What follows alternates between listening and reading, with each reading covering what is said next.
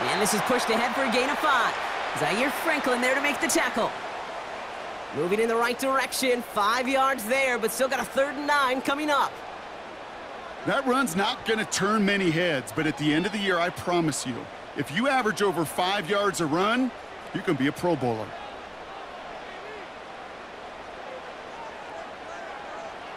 Throwing on 3rd and long.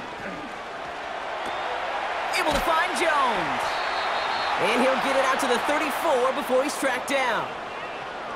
You can earn your money in the NFL in all sorts of different ways, but defensively, in a league where you're just not hitting as much in training camp, you're not tackling as much as they got to in the old days, when you can make a play in the open field, keep them short like that, I promise you some money will follow.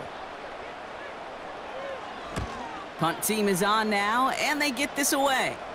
Fair catch the signal, and he brings it in at the 23.